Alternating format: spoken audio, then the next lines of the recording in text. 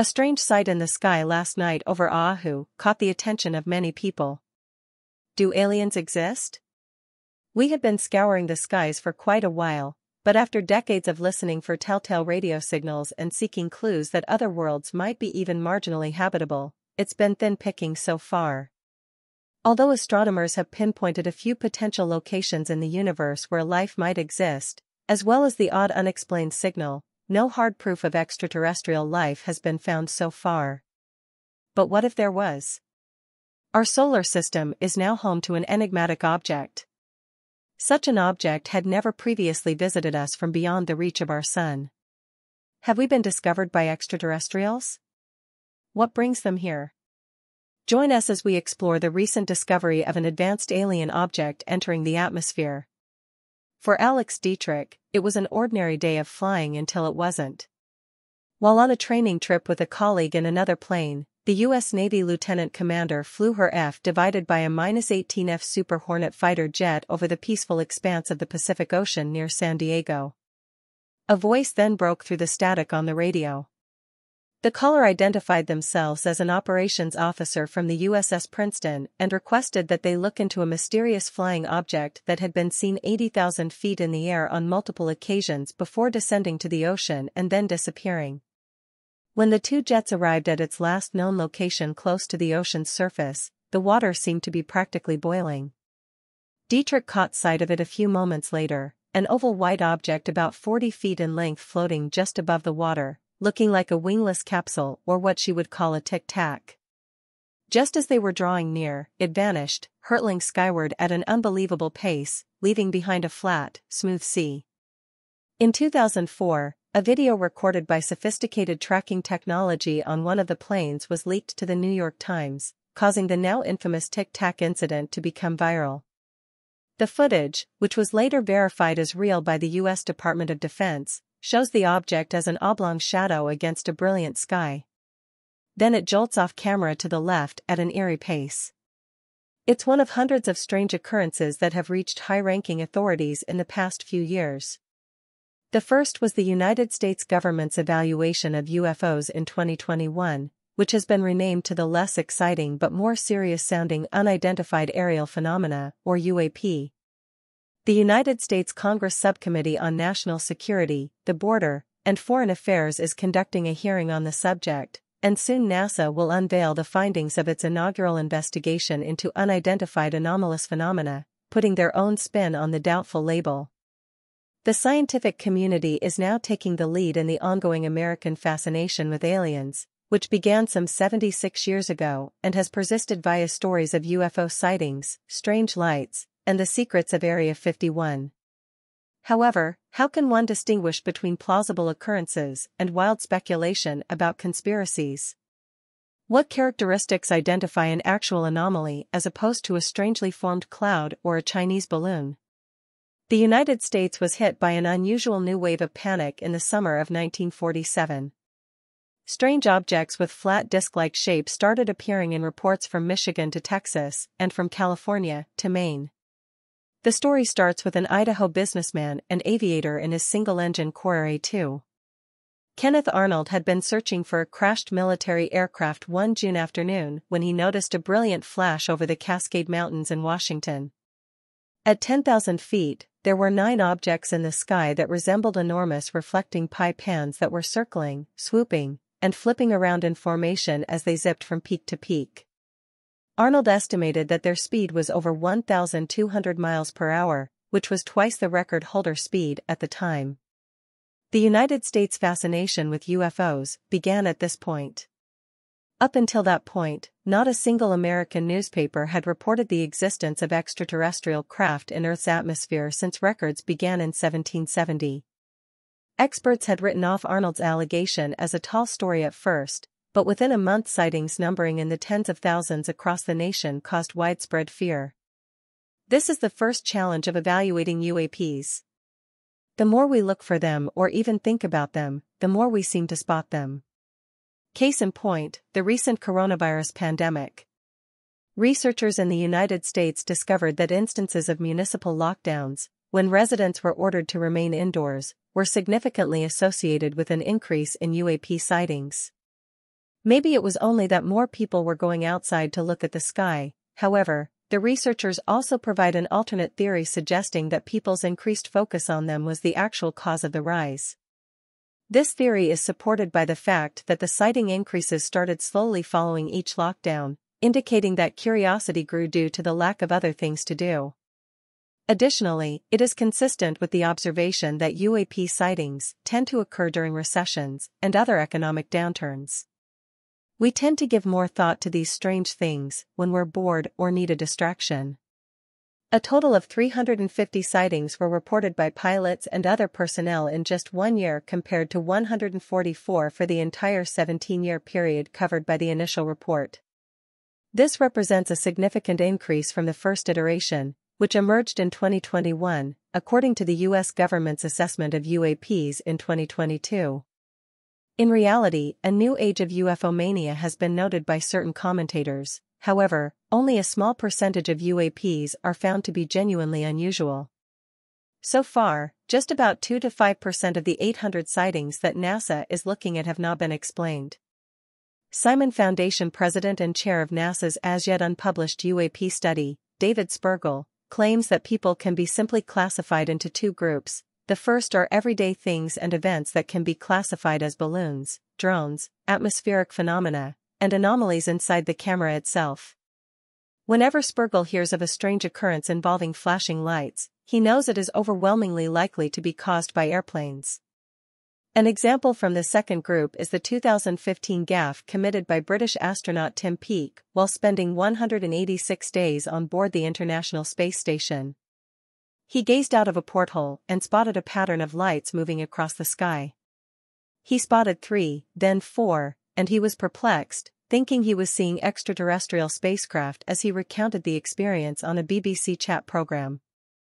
But Peake quickly realized that what he was actually staring at were little drops, not faraway objects. The pee, which was originally intended to be recycled into drinking water, was pouring out of a nearby probe vehicle and turning into light-reflecting crystals. In an instant, as was the case with Peake, the commonplace can become fascinating by means of basic optical illusions such as the reality-shifting ability of perspective.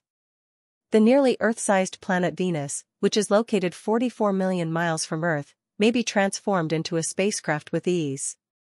This happens also in the past. Little pieces of space dandruff, which can be anything from crystallized water to insulation flakes, have been mistaken for aliens approaching from another planet. It can be somewhat challenging to confirm the nature of these objects without a second view from another camera. Their ISN. T enough information to discern if they are small objects near up or larger objects further away. Mount Haleakala in Hawaii is home to the exotic Pan-STARRS 1 telescope, which caught the attention of astronomers in October 2017 when they observed something peculiar. Something enigmatic was flying through space at an incredible rate of speed, which could have originated from beyond our solar system. Its shape was eventually determined to be either cigar-shaped or round pancake-shaped. In addition to its already rapid speed, Oumuamua was gaining momentum, reaching an estimated 85,000 miles per hour by November. This was particularly puzzling because the object in question lacked the characteristic tail of a comet, which is responsible for accelerating the object as it approaches the Sun. The scientific community was perplexed. Did it happen to be a peculiar comet? Could something else be the case? A notable theoretical physicist and Harvard University science professor, Avi Loeb, who has become known as an outspoken alien hunter, has speculated that it may be a probe sent to Earth by a sophisticated alien civilization. Despite the widespread belief that Oumuamua was actually a comet, a very unique one, it seemed to fit all the criteria for a genuine UAP. Still, it falls short of what Spergel considers to be sufficient proof of an alien civilization. Something really fast, something that our present knowledge of comet or asteroid behavior cannot account for, would be necessary for him to be truly impressed. According to Spergel, it would be quite remarkable if they witnessed an object entering the solar system at half the speed of light and then gradually slowing down. He points out that Earth's velocity is only 0.1% of the speed of light. Spergel considers the matter from a chronological standpoint. Nearby stars in our solar system typically have ages that differ from our sun's by 1 billion years or more. If these took about the same amount of time to produce spacefaring apes as ours, then the alien life out there might be as simple as microbes discovered in rocks from the Australian outback that are 1 billion years old. Or it could be as complex as technologically advanced civilizations that defy human understanding. Thinking about something like 100 million years is beneficial. Conventional technology, airplanes, cars, and other modern artifacts would impress but not shock a person living in 1923. We would all be suspected of being witches by someone from the year 1023. In technological terms, 1,000 years is a huge leap. In Spergel's estimation, 100,000 such steps equal 100 million years. Although it is still a possibility, NASA isn't planning on finding proof of extraterrestrial intelligence visits anytime soon. On the contrary, the report provides a chance to examine recent events all across the world by conducting a sort of sky audit.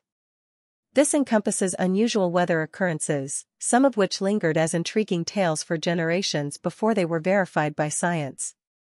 Consider sprites, big electric discharges that are like glowing sky jellyfish and illuminate the upper atmosphere of the planet with bizarre red blobs and streaks.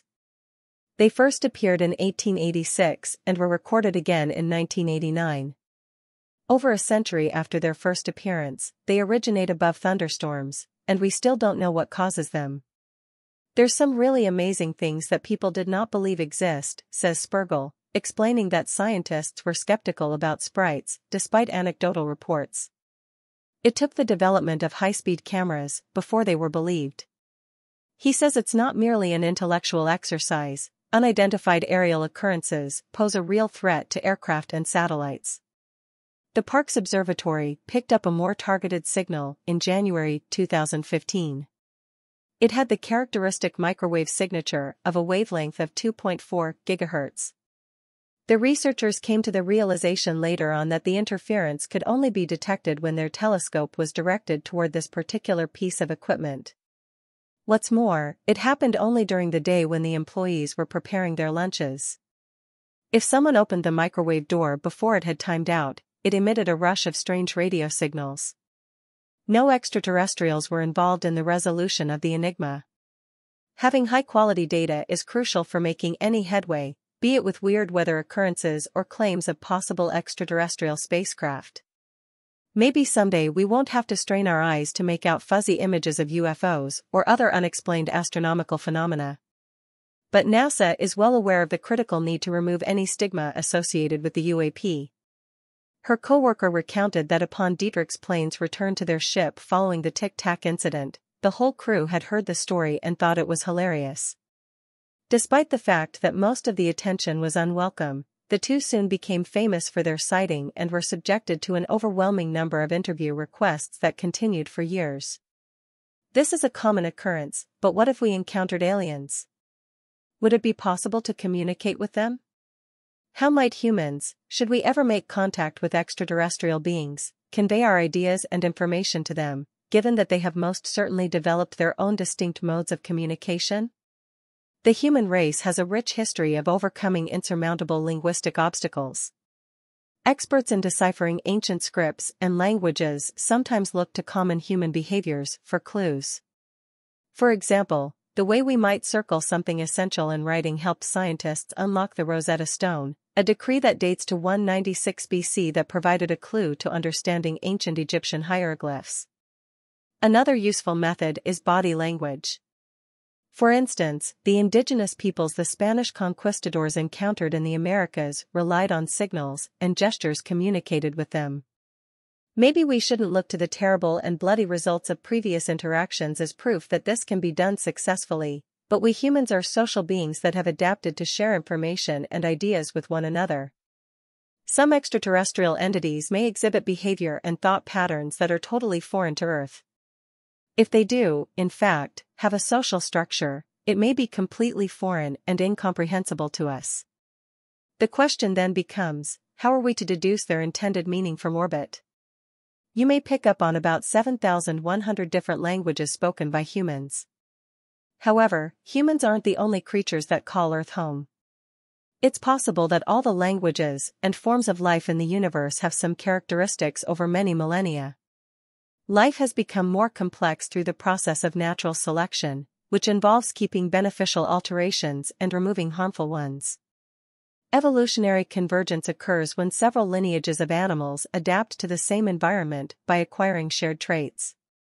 For example, when it comes to traveling, there are only so many ways that animals can go around according to the rules of physics and biomechanics. Despite sharing a common ancestor with a little lizard-like species that lived more than 300 million years ago, the wings of bats and birds function similarly because of this. Where else in the cosmos may these limitations apply differently?